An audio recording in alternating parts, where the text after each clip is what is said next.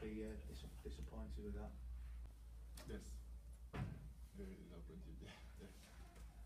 The lack of ball control, possession was very poor, so it's pretty hard at the back of that to perform. So we keep on defending and defending against a team like Warrington, so became too hard for us. Did it become a bit more frustrating the fact that you got the 2 late tries and showed a little bit of what you could do?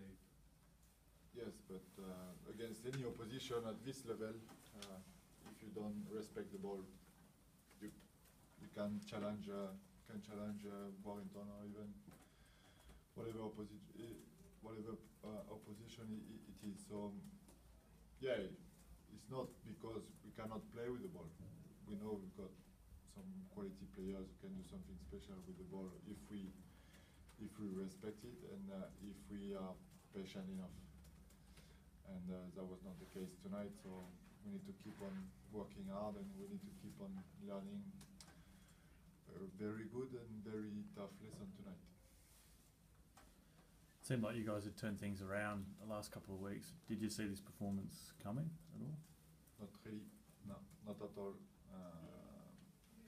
We share all week with the boys about bringing the same attitude from Gilbert Brutus to England, and I thought in the dressing room before the game we were ready to challenge Warrington tonight, and I think we fall